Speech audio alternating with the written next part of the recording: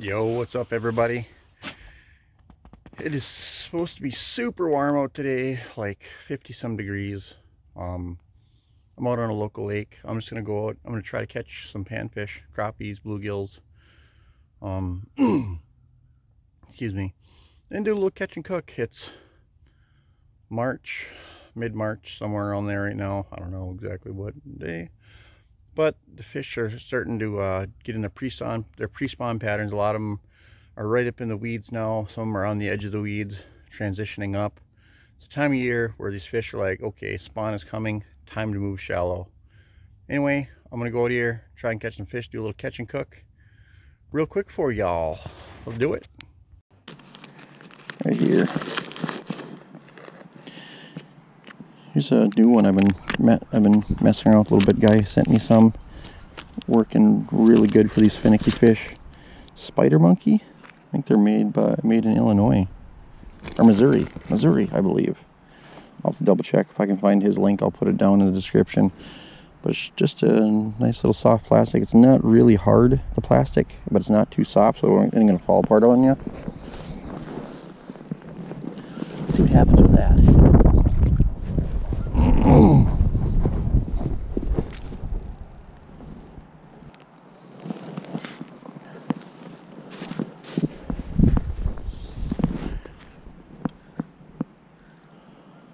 I don't know, these look like perch too. Possibly. We're going to find out here in a minute. Oh. Maybe they aren't.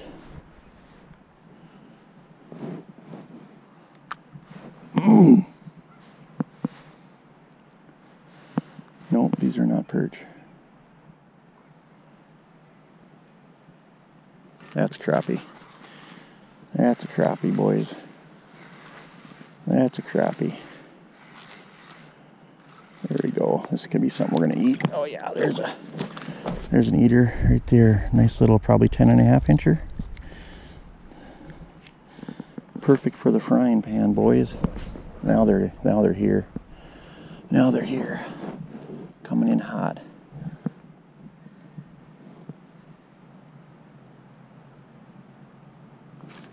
This is not not a crappie.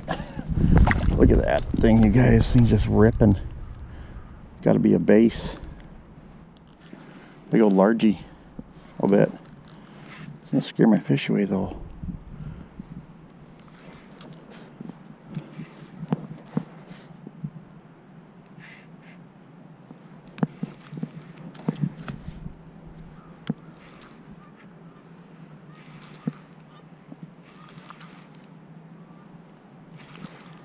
Large Marge, boys. Large Marge coming at you. There he is too. Little largemouth bass. Ain't she a beaut? Get out of here, Large Marge. Did you scare away all the featherfish now, I'm sure? Nope, they're still there. We're looking for the crappie though, guys.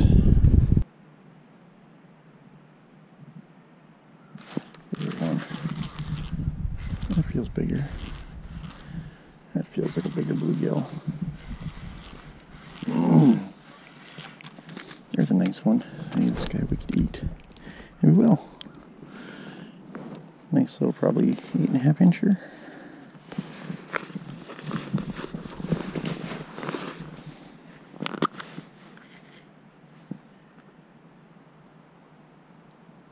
There's a crappie. Nice one too.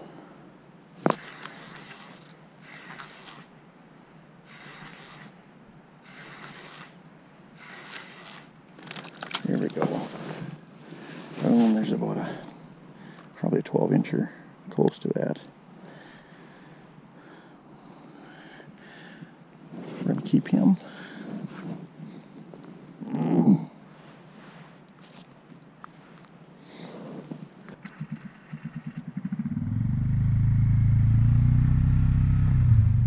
There's one. There's another one right there.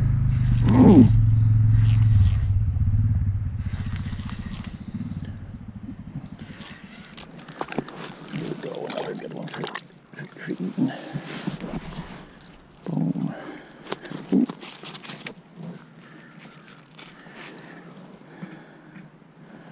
we go.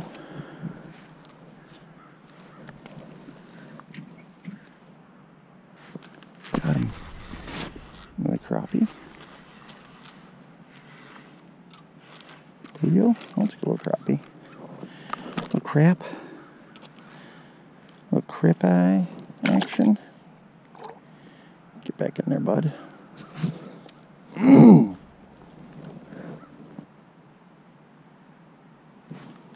There's one. This feels like a good fish.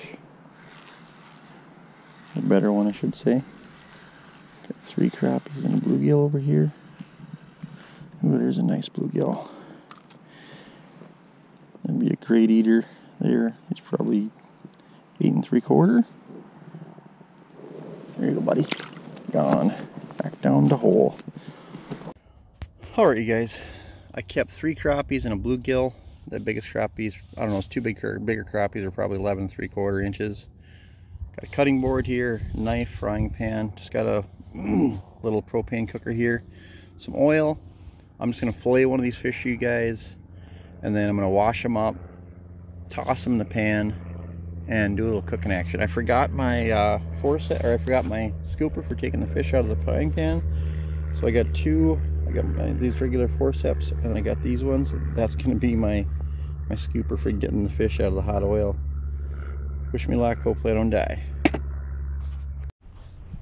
Okay. Got 1 crappie here. Okay. Go right down there. Right along the back. Yes, I love using a traditional knife.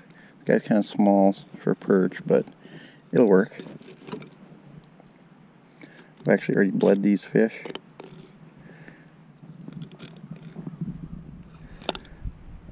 Cut the gills on them probably, I don't know, an hour ago.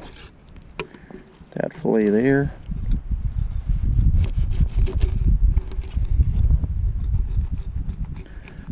For you guys that want to know, no, I don't like electric knives unless I'm doing tulubies. I just enjoy cleaning fish. You know, I know I can get a Bubba or something else, but it's just not for me.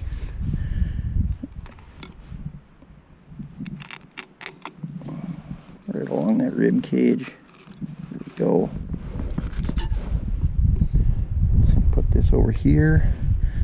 Longer blade would be nice. Like I said, I have a leech lake knife at home that's ideal for this. So now I'm just gonna have to do swipes. See that? So you can get it done with a shorter knife. It's just not ideal. There we go. There's one.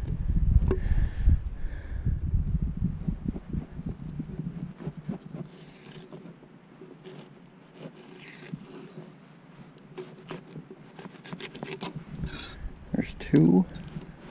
Okay, so we're not quite done yet, you guys. There's 2 fillets right here. Really nice fillets. I like that rib meat. I know it's got tons of chemicals in it, but you only live once. But I take this little strip of pin bones out too. That way kids and whoever else doesn't get one in the gum. People say they fry right up. Also, that is not true.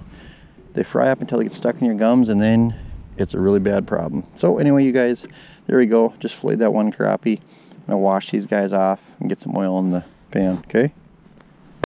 Alright, you guys, got my grease going here. Got some of these fillets in this bag here. Wait till this heat up. Be careful, you know, you guys. I don't have a stand underneath this.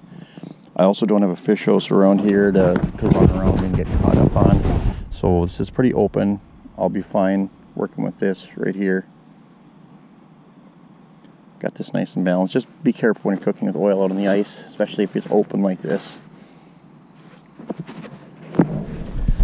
Got some oil. I got some, this is frying magic. One of my favorite things to use here on fish. These are those 2 bigger crappies that I filleted there. Once this oil heats up, we're going to put them in the pan. You guys have noticed I didn't like how my propane bottle was on the ice. It just wasn't very sturdy, so I put my cutting board down with some paper towels on it. I'll take these fish out After they're done cooking, lay them on the towel. Probably have too many fish in there for it to get up to perfect temperature, so I'm going to leave them in there for a long time until they get crispy and brown. Probably 3 to 4 hours. Just kidding. It's a lie. I don't know. Probably like 8 to 10 minutes maybe. I don't know. This is about the point we're at. They've probably been in there about 6 or 7 minutes now. I just flipped them. They're nice and crispy and golden brown on this side, you guys. This isn't ideal, but it's working. I haven't really worried about burning myself or nothing either. So I'll leave them in here for probably another 4 minutes, and then we'll put them out on the thing here.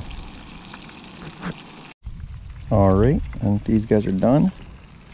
Show you my magical way of taking these out. Get the forceps under there. There's probably some crappie slime on these, so it'll add extra flavor. Ooh, there we go.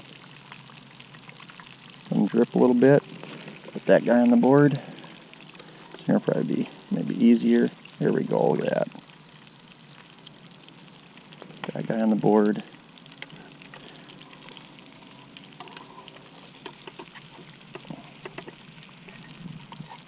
Little magic trying to get some, there we go. There we go. Again, I'm going to flip them over actually, so this one here is split in the middle, which is fine because I feel that I did quite good for having to use a couple of forceps to get my fish out. There we go. There we go, boom, boom.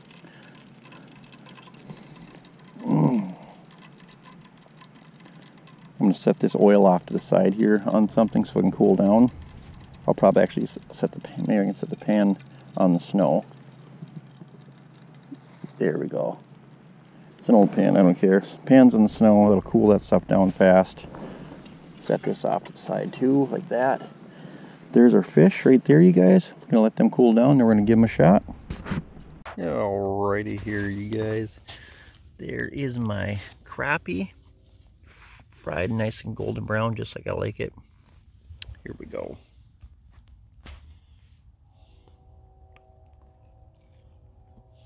Ooh. Oh, hot. Mmm.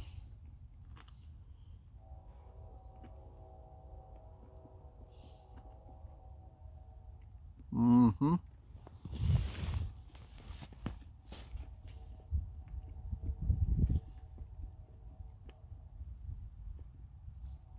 Mm-hmm.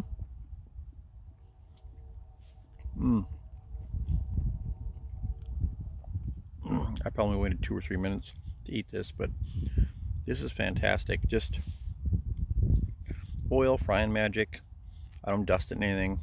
Cook it right in the lake right here. I mean, this was pretty simple. I got a tiny sled here full of crap, and you can do this on lake. If I would have brought a chair, would have been even better, you guys.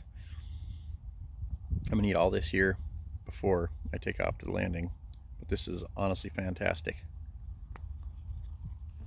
Let's see how this video is. I don't know that game, man. There we go. Well, you guys, fishing late ice here, you guys. I think we got a couple weeks left yet, at least walkable ice. There's people driving out still yesterday. I wouldn't. Accesses are bad. The main sheet is fantastic. Just be careful where you're going, because I've seen people go in.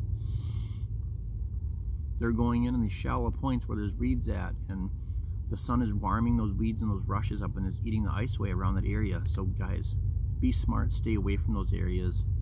I see people going in, and thankfully they're getting out safe, but the fact is we still have a lot of good ice around here right now that you could walk on or use a wheeler on. Just use your head when you get on the ice and check conditions. Stay away from road beds, anything like that. Shallow bays even, I would, you know, walk out on. That's kind of where the fish are starting to get up into.